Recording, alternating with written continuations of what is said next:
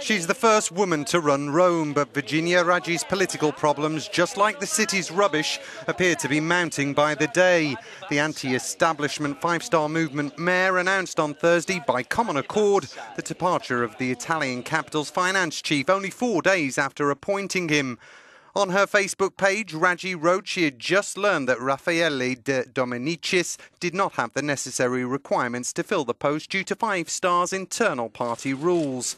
Since winning a landslide in June, the 38-year-old's administration has been battered by scandal, most notably Paola Moraro, the city's environment chief. Tasked with trying to sort out the city's waste problems, she's currently under criminal investigation.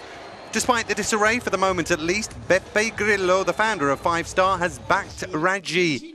Psychologically, she's bearing up very well and she will keep going, he said. We'll make sure that the Five Star movement's political programme is implemented for Rome's citizens. Citing the first black Americans to win political office in the US during the 1960s, Grillo also said Raggi was in the same impossible position today as the first black mayor in Mississippi in 1968. Five Star has built its fortune on denouncing the corruption that plagues Italy's traditional parties. But the turmoil in Rome threatens to dent the party's squeaky clean image as it seeks to take on Prime Minister Matteo Renzi's Democratic Party at the national level.